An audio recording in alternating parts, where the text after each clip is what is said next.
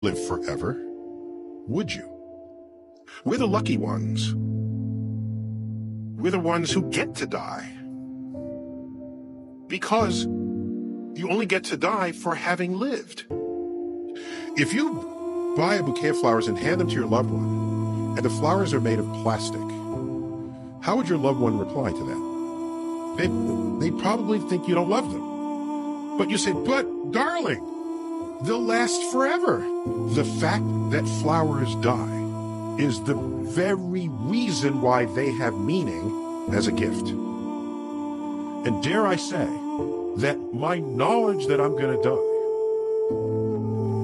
gives not only meaning to my being alive, it gives urgency to it.